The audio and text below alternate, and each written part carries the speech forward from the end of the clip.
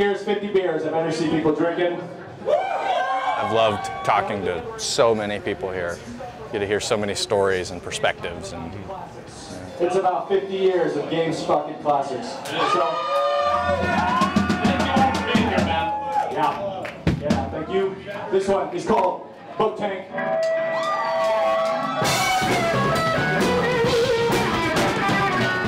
It's the place, man.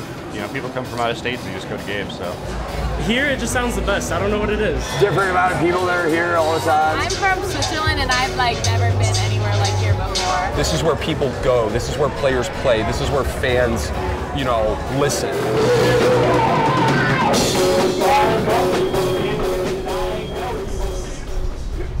we should all hold hands. The whole time. The whole time. The band Fishbait. That's right, they're a punk band with a progressive rock approach. We're not a fucking punk band. we're a funk rock band. Kendall Street Company show at Gabe's was kind of our first real gig. Yeah. Yeah, so about 3 years since we've been playing shows for actual people instead of ruining our roommates' experience. Yeah. Yeah. With our terrible music.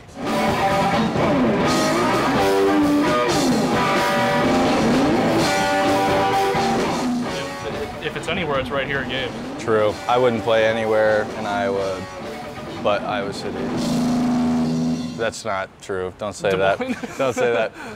I wouldn't rather be from anywhere in Iowa than Iowa City. There you go. That's good. Yeah.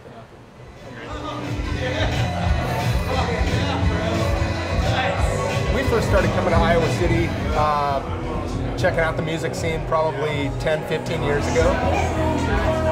It's the vibe, it's the whole scene, it's everybody that comes out. It's a combination.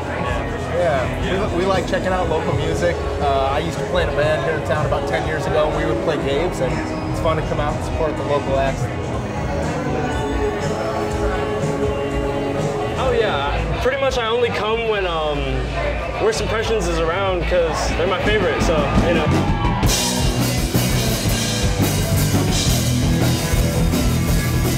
My first band and Kylie's first band, Part-Time Vegan, started back in, I want to say July 2021.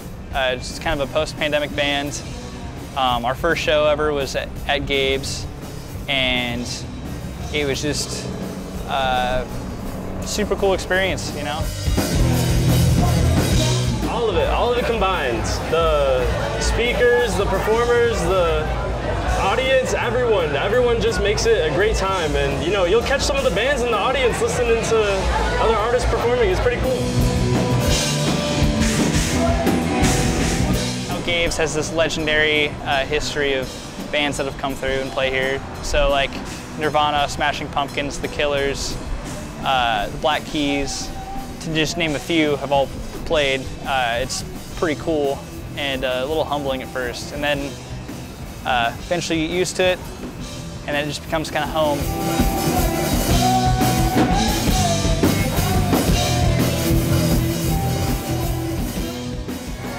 There we go.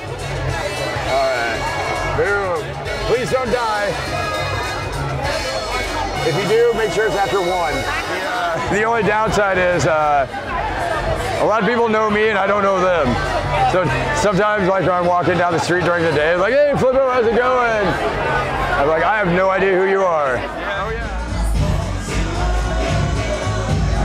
I did do it for My Chemical Romance for like their first like 4 or 5 times here. So I watched them go from like 10, 20 people to 50 people, like, to where they couldn't even play here anymore because they got so popular.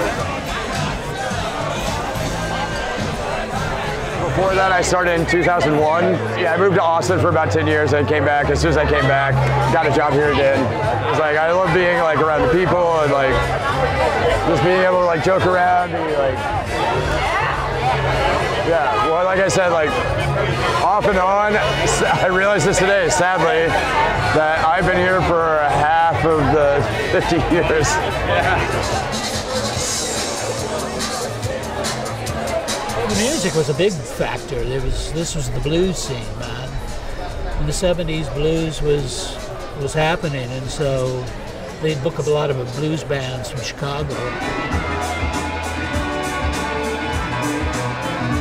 But every day they had what was called double bubble, which you got 2 drafts. Well, when it started for $0.25. And I remember when it went up 35 cents. And pitchers were a big thing, so you could get a pitcher of beer for, $1.10 or something. And now, if you came in there with $1 and you left sober, it was your own fault.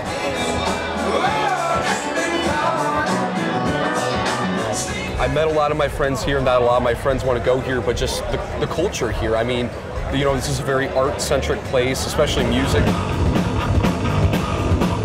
Like, this place really just feels like the whole spirit of Iowa City kind of condensed into one lovely beer garden. There are so many different genres, there will be a night when your genre will be represented. And there are always new and up-and-coming bands. It's very exciting. I started coming here my freshman year, back in 2019. And it's really fun. I like the beer garden. It's nice out here. One thing that works well for us is playing in the beer garden. Because we're able to play for as many people as possible. One of the last times we played the beer garden, it was on a game day. And so we have a modular synthesizer set up with video projections, and it's kind of weirdo electronic music. Seconds before we were about to play, the University of Iowa marching band came marching down the alley. So we stalled our set. Yeah, and turned into the beer garden and played. It was like the drum corps and everything. And so it was packed. And then as soon as they stopped, we started our set. That's one of my favorite shows that we've done at Gabe's. Yeah, maybe the favorite.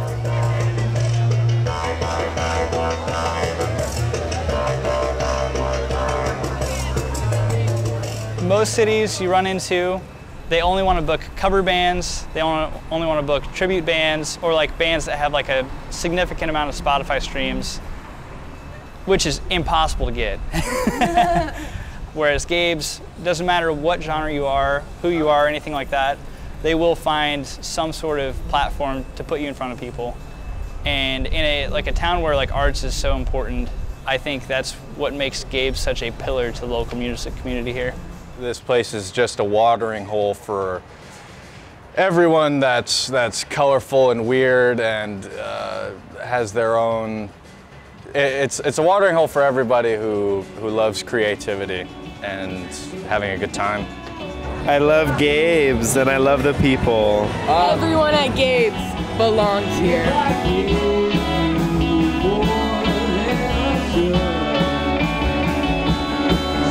God willing, I'll probably die here, honestly.